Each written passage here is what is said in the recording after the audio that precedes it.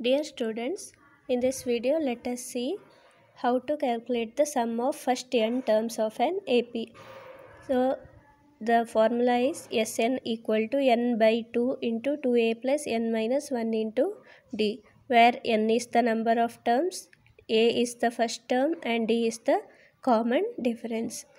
In case where you don't know what is the common difference and you know only the first term and last term of the AP, you can use this formula Sn equal to n by 2 into a plus L, where L is the last term of the AP. Now let us understand solving using this example. A mother deposits rupees 100 on her daughter's first birthday. Then she goes on depositing rupees 150, rupees 200, rupees 250 and so on next birthdays. What is the total amount deposited on the daughter's 21st birthday? So if you write the amount deposited in the form of an arithmetic progression, you have 100, 150, 200, 250 and so on up to the 21st birthday. Now it is difficult to go on adding 21 terms, so you are using this formula.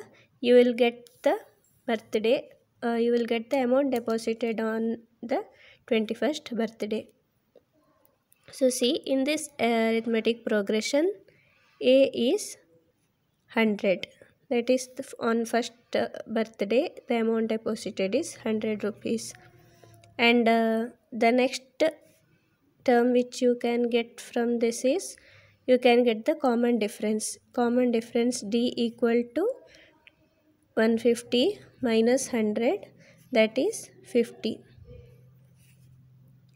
And the number of terms you need is 21, because you need up to 21st birthday. So n is equal to 21.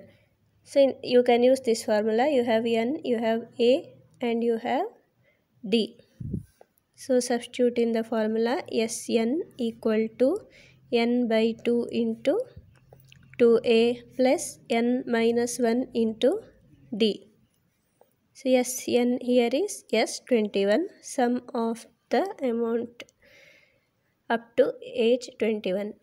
S21 equal to n by 2, 21 by 2 into 2a plus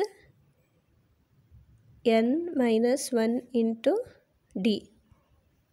So simplify this. 21 by 2 into 100 is 200 plus 21 minus 1 is 20 into 50, which is nothing but 21 by 2 into 200 plus 50 into 20 is 1000. You have 21 by 2 into 1200. 2 6 are 12, 0. So write 6 1s are 6, 6 2s are 12.